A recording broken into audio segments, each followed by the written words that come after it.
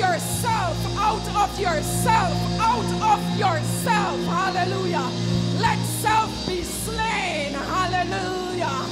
Hallelujah. We magnify you, great God. Hallelujah. Even when we don't praise him, he is great. Hallelujah. His greatness does not depend on our praise. His greatness does not depend on our praise. But it is in our best interest to praise the great God. Hallelujah. We praise you, God. We glorify you, God. Thou art God of all. Hallelujah. Thou art God above every other God. Hallelujah. Mighty God. There is no other God beside our Jehovah. No other God can do the things that he is doing or he has done. Hallelujah. Hallelujah. And if you feel same not do nothing for you lately, I want you to think again. Hallelujah. Because he continues to be the great God of our lives. Amen. Put your hands together again and bless the Lord. Hallelujah. I believe this morning God really wants to show him greatness in this place. Hallelujah. So I pray and hope that we are ready. Hallelujah. Praise God. I do acknowledge you this morning. Before you take your seats, let's take the scripture. It's taken from Revelation 1. Revelation 1 from 1 to 20. Find it and stand quickly for those who are sitting, and you can stand, please do. The revelation of Jesus Christ, which God gave unto him to shew unto his servants things which must shortly come to pass. And he sent and signified it by his angel unto his servant John. We're reading alternately, I'm sorry. Verse 2.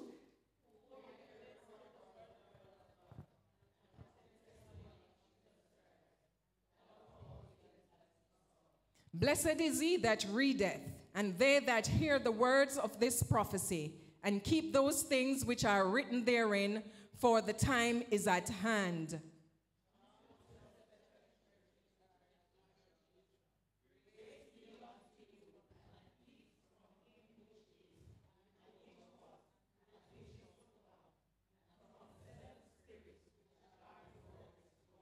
And from Jesus Christ, who is the faithful witness, and the first begotten of the dead, and the prince of the kings of the earth, unto him that loved us and washed us from our sins in his own blood.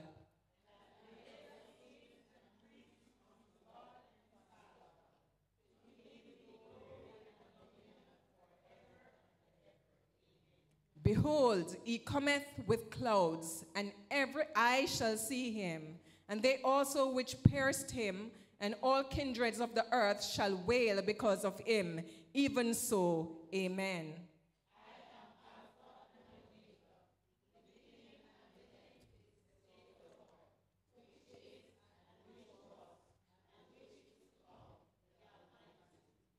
I, John, who also am your brother and companion in tribulation, and in the kingdom and patience of Jesus Christ, was in the isle that is called Patmos, for the word of God and for the testimony of Jesus Christ.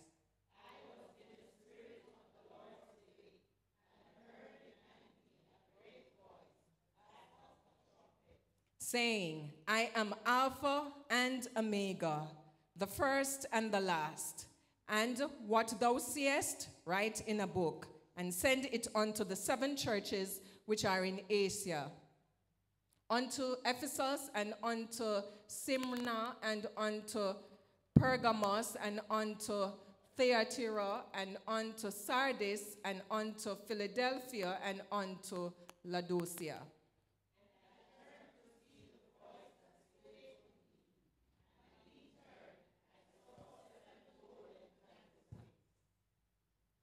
And in the midst of the 7 candlesticks, one like unto the Son of Man, clothed with a garment down to the foot, and girt about the paps with a golden girdle.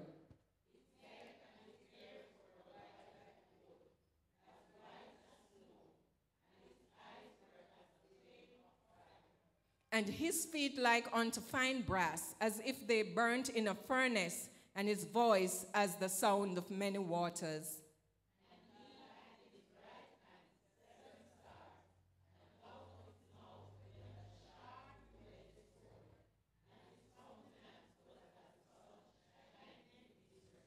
And when I saw him, I fell at his feet as dead. And he laid his right hand upon me, saying unto me, Fear not, I am the first and the last.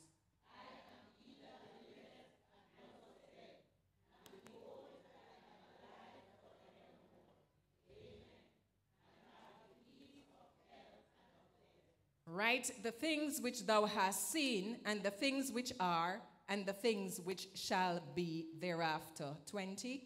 The mystery of the 7 stars, which thou sawest in my right hand, and the 7 golden candlesticks. The 7 stars are the angels of the 7 churches, and the 7 candlesticks, which thou sawest, are the 7 churches. This is the word of the Lord. Praise God. You may be seated. Thank you. This morning, I do greet you well, and I also greet the church on behalf of Pastor Marvell, who has sends his love. I do honor all the brethren and the support that you have been giving us while we are away sometimes, and more so for him. I do appreciate your continued support, and know that the Lord is pleased with you, because you're really not doing it unto me. You're not doing it unto him, but you're doing it unto the Lord. So I know that the Lord is really pleased when we do his work. I do also greet all our guests that are here this morning. We didn't get a first-time guest, but all those who would have come in after, I do greet you also.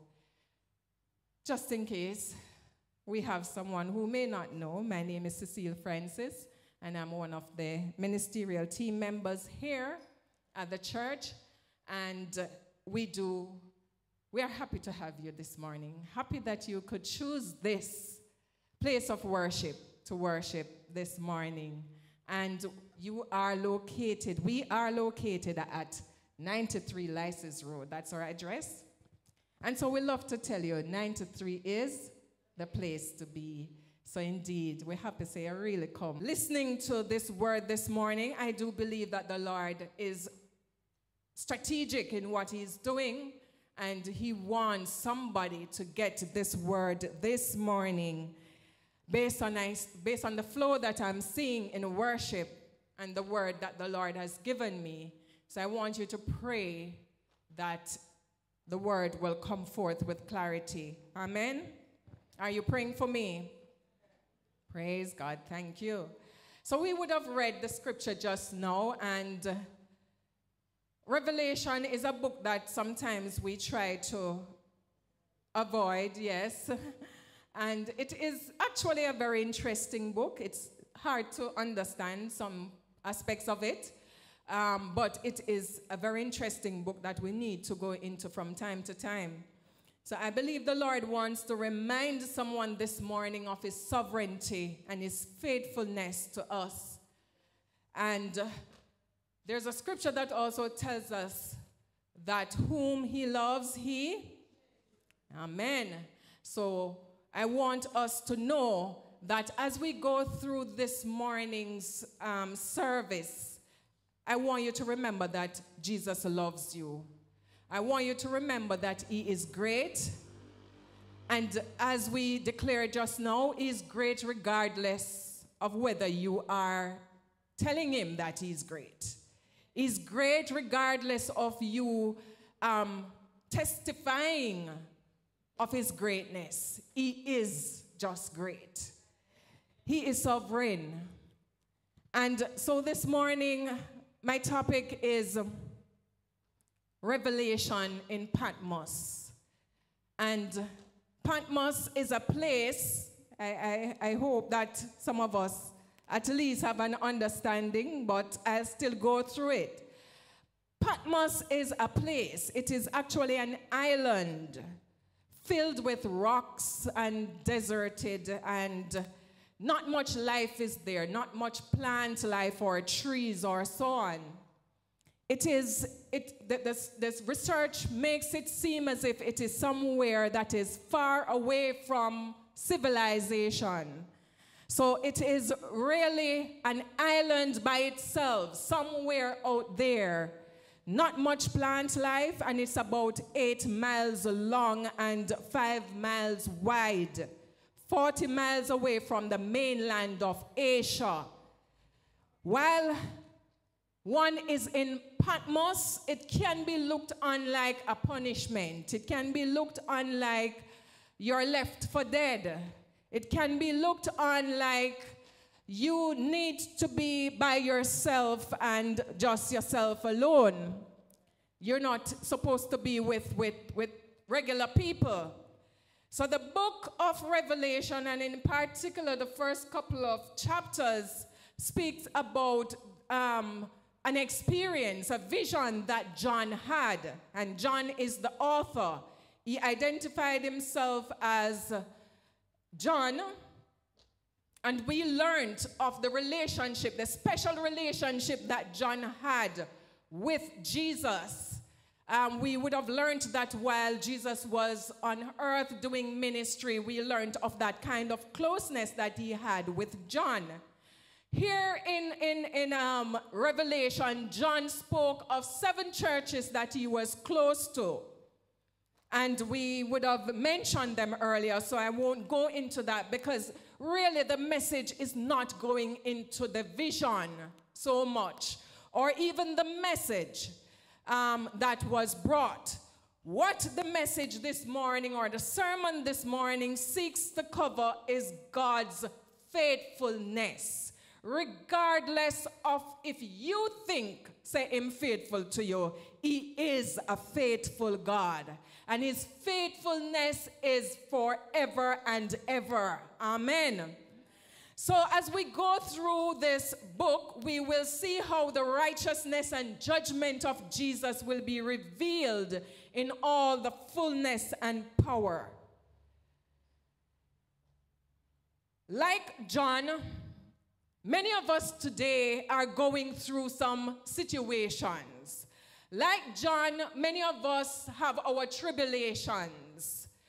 Many of us are being opposed in one way or another by someone. Somebody somewhere wants to see us dead. Somebody somewhere wants to get rid of us. Whether it is you may have done something that hurt them, or maybe just you in a them way.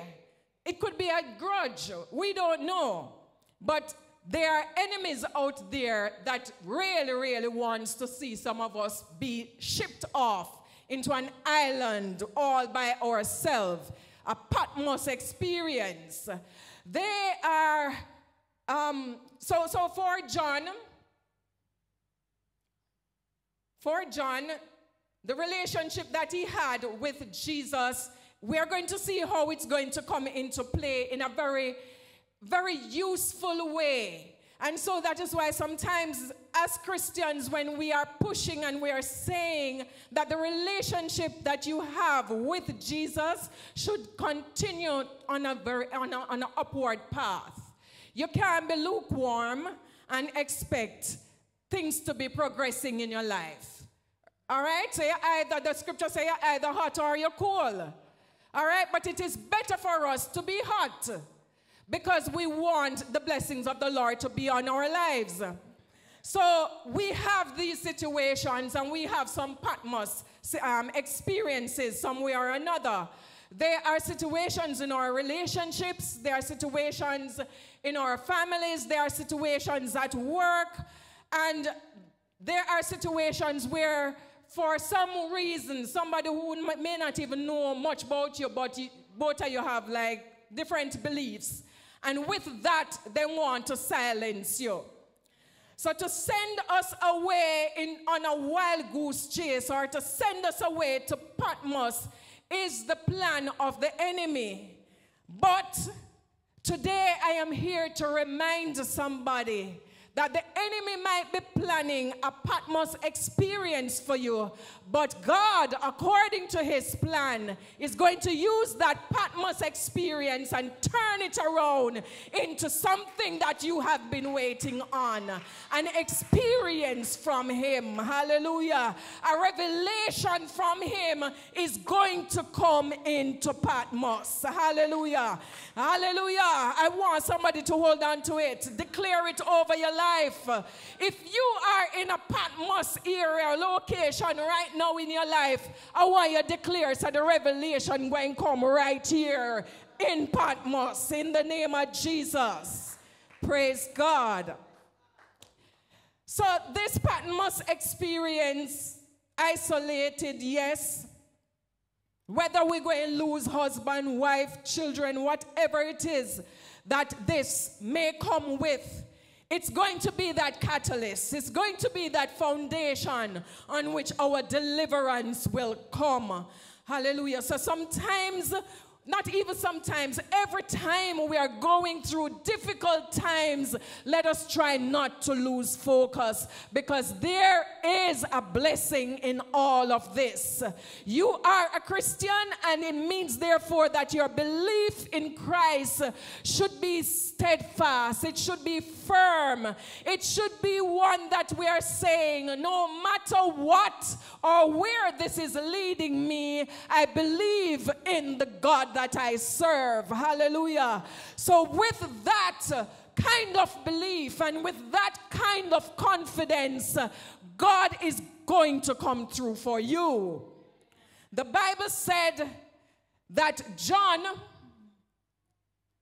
said that, yes, he was shipped off to Patmos. Verse 10 says, I was in the Spirit on the Lord's day, which means that if he was in the Spirit, it means that there was some kind of relationship continuing between him and his Maker, between him and God, happening in order for him to still be aligned with God. Amen? So he was in the Spirit on the Lord's day, whatever day you're going to be calling your Lord's day. But the important thing is that he was in the Spirit. Once you're connected and you're in the Spirit, expect revelation. Wherever you are, wherever your life takes you, whether it's Patmos or otherwise, you are connected to Jesus Christ. Through the Spirit, you're in the Spirit, revelation must come. In the name of Jesus, I pray over this congregation that those persons who are in their Patmos location know, their Patmos territory know, revelation is coming in the name of Jesus. What intrigued me was that John said that while he was in the Spirit, he heard a voice. And the voice says, I am Alpha and Omega, the first and the last. And what thou seest, right. So he heard something. He heard a voice. The Bible said that he turned to see the voice. He turned to see who was behind that voice. He wanted to see just naturally, because if somebody is saying something behind me, naturally I'm going to turn around to see who it is. So he turned around to see who was speaking with him. But what did he say he saw? 7 golden candlesticks. 7 golden candlesticks was what he saw first. At a glance, you turn around to see somebody speaking, but you see 7 candlestick.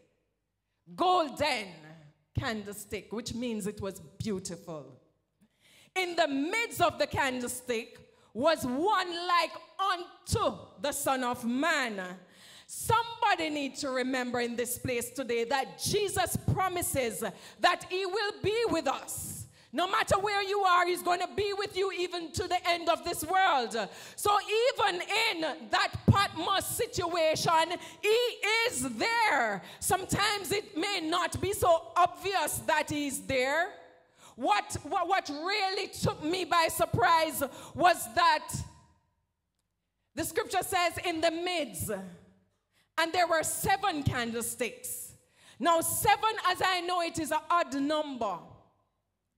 When I want to look on something that is in a middle or midway, and I did a word study on mids, just to make sure that it meant middle. And yes, how can we have a middle in 7? If you look on, even at a glance, on 6, you're able to see center stage. 3 on one side, 3 on another, don't it? But when you see 7, and the scripture is saying that in the middle of it was someone who appeared to be the Son of Man. Hallelujah. My imagination tells me then that the image which appeared to be the Son of Man being present in the midst might be a little bit confusing at first glance, because when you have that even number, as I said before, you are able to see clearly that this is the center stage. And that's how it is sometimes in our storms. We just can't decipher if Jesus is actually present, because his presence is not always so visible. His presence is not always so upfront and center stage, but he is right there. Hallelujah. His presence is right there. Mighty God, no matter how rare you think your situation is, or how uncommon you think that your problem is, hallelujah, or how dysfunctional your family might be, how uneven the number is, how handicapped your body is, if Jesus said he is in the middle, it means that he is in the midst of you. Hallelujah. And that's how great our God is. The kind of definition for middle does not necessarily mean that he has to take center stage. It means that he is present. Hallelujah. And if God says he is present, even in your odd situation, he is present. Hallelujah. We have to hold on to a belief as Christians. We must reach a stage. And I know you're going to say to me that, but it is because I believe why I come to Christ. But I have been going through maybe a struggle, because I keep hearing for a couple weeks that we are losing hope. There are some Christians who really not believing. There are some Christians who we are at a stage where we are saying, all right, let me see if God really is going to do this. Let me see if God is going to come true. And that is not the position that the Lord wants us to take. He wants us to say, I believe that my God, hallelujah, is in the midst of everything that I do. And because he's in the midst, then whatever the result is, hallelujah, to God be the glory. Mighty God. So no matter how extreme you think the results that you get from the doctor is, if he says that he's with you, he is with you in the name of Jesus. Hallelujah. If it is that he says that he is there, it means that him really did it. So let us stop being so doubtful about who we are and about what we believe in. There are 2 words that I learned some years ago while doing critical thinking with Bishop Valentine Rodney. 2 words. Well, let me first give you the scriptures. Hebrews 10:23, which speaks of hold fast the profession of our faith. And Hebrews 11:1, which says, now faith is the substance of things hoped for, the evidence of things not seen. Now you see the words faith in both scriptures. But these two faith, actually mean two different things. In Greek, the one from Hebrews, the Greek word is elpis, which means hope, expectation. The one in Hebrews 11 verse 1, no faith is the substance of things hoped for. The Greek word is pistis, which means trust, believe, confidence. It's two different things. So you can have an expectation or a hope like the one that was used in Hebrews 10:23. But it is a different thing now when you have a belief or when you have a confidence in someone or in God to say that no matter what or no matter where this road is taking me, I know that I will be safe. When you have a confidence in a principle, a process, a statement, a promise from God, it's completely different from when you are trying to hope for something or when you are expecting that something will turn out another way. You understanding? So the belief that I am referring to this morning is pistis, the one that is saying confidence, the one that is saying believe. Christians, we need to have confidence in the God where we serve because Him great. Him great regardless if your situation turn out like how you want it. Him great regardless of whether you get sick and dead and your family and you never really want you for dead. Him great regardless of all of that. Hallelujah. It might be a disappointing result, but He continues to be great. Hallelujah. And there are some promises that He gives us that we must use them in order to propel, in order to push ourselves to the next level. And that is what He's expecting of us. Hallelujah. So stop being doubtful. Stop trying to expect, but instead believe. Have confidence. Hallelujah. Even when you are in Patmos, have confidence. Mighty God, no matter how somebody will try to keep you away from a promotion, from doing something that you believe is in the will of the Lord for you, it's going to happen. The scripture says, many are the plans of a man's heart, but it is the will of God that will prevail. The will of God over our lives when we have the belief, knowing that He is my provider, He's going to provide. Hallelujah. Even in Patmos, you will receive that revelation. You will receive that change that you are longing for. Wherever you are, just have the belief and knowing that the sovereign God that you serve is not a God that is not a man that He should lie. Hallelujah. But if He says that He loves you, and because He loves you, He's with you unto the end of the earth, He is with you. Hallelujah. He is with you. He is in the midst of it all. Whether you're looking for the even number to say, I am looking between 3 and 4, which maybe would I be training off, so to look for the middle of this situation, if you're looking on it literally. And I am not seeing who was speaking. Or you're just looking that in all of this, hallelujah, 7 candlestick He is in the midst of it. Hallelujah. He's so great that his midst might just be hovering around all seven. Hallelujah. He's so great that when he is in the midst of a situation, you can't control him to a demographic location, because he is so great. Hallelujah. When he wants to be all over your life, he will be.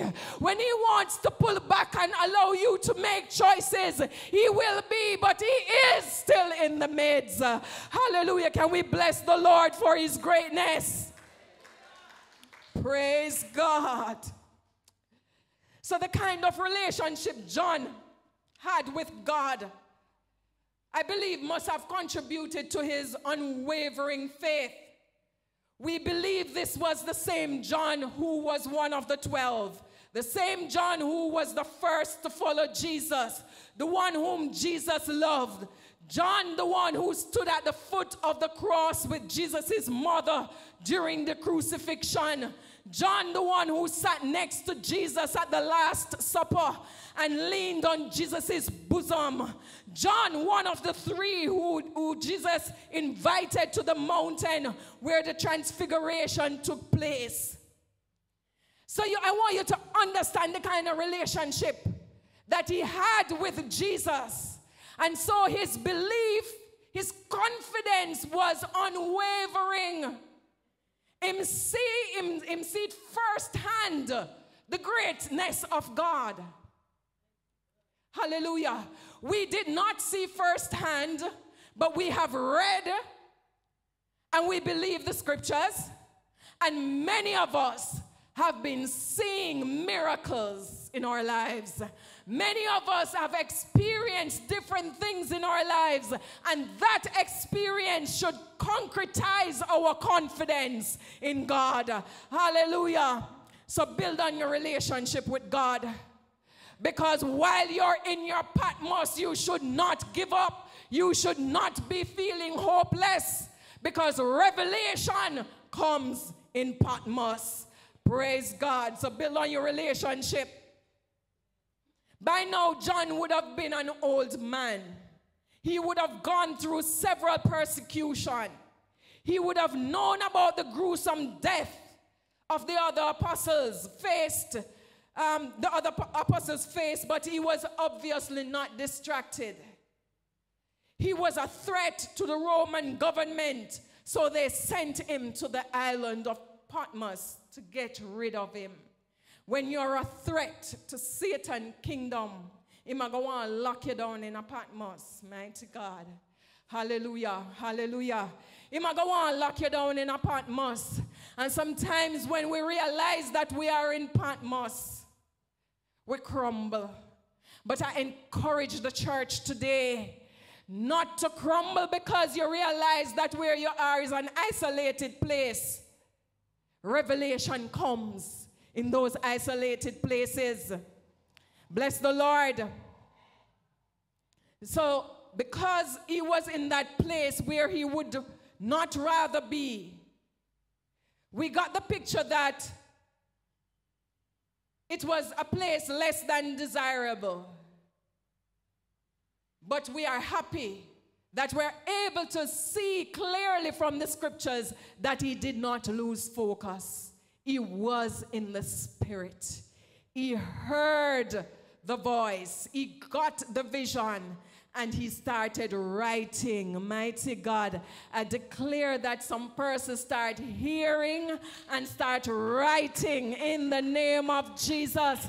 You may not be writing another book of Revelation, but there will be revelation for your life. There will be revelation for the church. There will be revelation for the country, for the family. Hallelujah.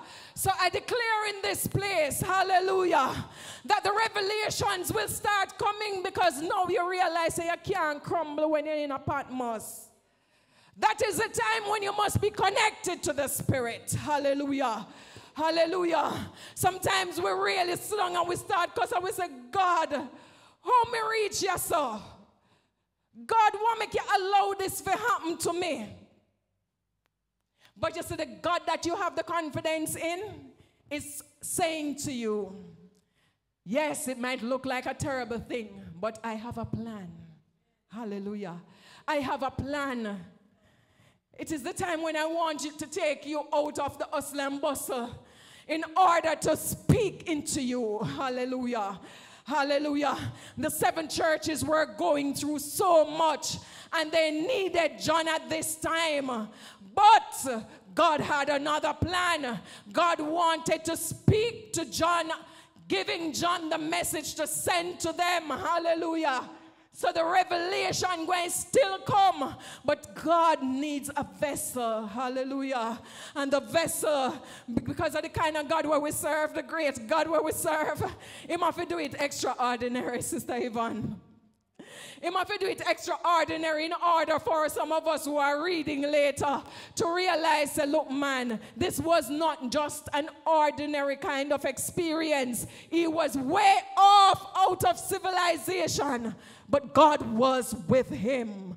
In the name of Jesus, I want to speak to all persons listening to me today. I want you to get it in your mind that God is with you. I want you to tell your neighbor, God is with you. He is in the midst of everything that you do. Hallelujah. Mighty God. Verse 9, John was declaring, he said, me, John, your brother, when he was writing to the churches, he said, your companion in tribulation, which means, say, I'm here, you go through this. Yes, you're my partner in tribulation. We understand the struggles. And in the kingdom of patience of Jesus Christ was in the isle called Patmos for the word of God and for testimony of Jesus Christ. It was because of the word of God and what he has been saying about God that caused the government to send him away. So he, being in this unforsaken place, away from those he was close to, the churches are being attacked, and he couldn't be there to encourage the people and pray with them. But he was not discouraged. He didn't get angry with God. He didn't start feeling hopeless and despaired. He was in the Spirit. Hallelujah. He was in the Spirit. I pray that we will reach that place. When we are in our struggles, we will still be in the Spirit, because there is where God wants to reveal some secrets to us. But we're missing it because we are cussing, we are quarreling, we are complaining, we are looking back on everything that could have gone another way, and we're regretting that God allowed this. But God is saying, trust me now. Trust me. You have to trust me. Me and your God, right? Trust me.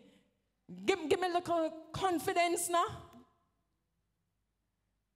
I don't know who the word is for this morning, but I know for sure that the word is for somebody here, because it has been on my mind.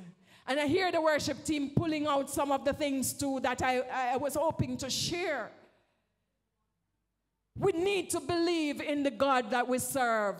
We need to understand that pure God is a great God who, when him say yes, he's going to do this, it is going to be done.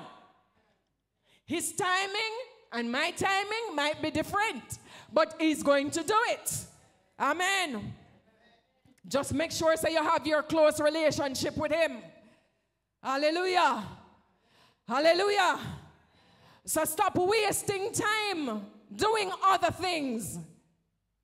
Build your relationship with God. Build a relationship with God. Mighty God. John said he turned to see the voice. When he turned around, he saw 7 golden candlesticks. When we turn around in our situation, sometimes we might be praying for a brown shoes, and we get a black one. And we now realize, God is saying, I don't want you to wear one brown shoes right now. We complain. And we're not realizing that God is in the midst of this. He has permitted the black shoes to come your way anyway. Maybe he's testing to see if you are grateful. Maybe he's testing to see how humble we are in wearing that black shoes that might not be so pretty either. Maybe he's testing us. But all in all, he is in the midst. Because you are God's child, he is in the midst of everything that you do. Don't mess it up. Don't mess it up, children of God. Just build your relationship with God and stay in the Spirit. And the revelation is going to come. Hallelujah. Christ is in the midst of everything concerning us. We must always keep that as our belief on which to keep our faith steady and worship him regardless of where we are. John exalted Christ as the most or the all-important God because he was confident that he will not leave us nor forsake us. Even to the end of the world, he will not leave us comfortless. And lastly, there are three things that John used to exalt God. He said, first, he is the faithful witness. He was faithful in the past to carry out God's redemption plan. Anybody know about that? He was faithful, right? He could have said, God, well, he did say, let this cup pass if it be your will. But it wasn't God's will because the redemption plan needs to come forth. And so he went all the way to Calvary just the same. Some way, somehow, he could have said, I am not going to worry with this. He was sinless. Hallelujah. But he was faithful. So the point that he made, he says, he is the faithful witness. So he was faithful, church, in the past. And he will continue to be faithful. He will continue to be faithful. Tell the person behind you, he will continue to be faithful. Say it with confidence. He will continue to be faithful. And the second thing was, Jesus was the firstborn from the dead. Because he was faithful, God raised him from the dead. This is the ultimate in hope for the believer, because all those who place their faith in him can be assured of rising from the dead as well. So you see, every time doubts come in your mind again about the God where you serve and whether I'm capable or not, I want you to remind yourself of these things. Hallelujah. He died and he rose again. Hallelujah. Because he was faithful, he carried out the redemption plan. Hallelujah. And he will continue to do it. And thirdly, he said, Jesus is the prince of the kings of the earth. Even though the Roman rulers were so cruel and seemed like they were in control, Jesus had the supreme control over the earth. I want you to remember, some man have power to do things, but Jesus have the supreme power, and he has control over the earth. Amen. He gives us dominion also. So we must remain in the Spirit. Hallelujah. So that the dominion can manifest through us. Praise God. He is the same Jesus who loves us. He is the same Jesus who cleanses us of our sins. He is the same Jesus who gives us an opportunity to be a part of his kingdom. And he will come again as our Savior and as our judge. Believe, say, the God where you serve, him big. Him big, so tell him not have no boundaries. Mighty God. So get rid of doubts. I know sometimes the enemy works on our mind. and we're praying about something and we are saying, I wonder if. But this message must remind you. You examine the thing and you realize that it is a part of God's plan. This message will remind you that you must believe that it is done. In the name of Jesus, it's just a manifestation you're waiting on. You may be in a place where you feel you have lost everything. Everything that you love has been taken from you, and you are longing for what you have lost, which means then that you are on the island of Patmos. You feel alone, and you're longing for whatever it is you think you have lost. But Jesus is in the midst. Hallelujah. Encourage yourself. Jesus is in the midst. Encourage yourself. Yes, Jesus is in the midst. He can lift you from one place to the next, even while you are in Patmos.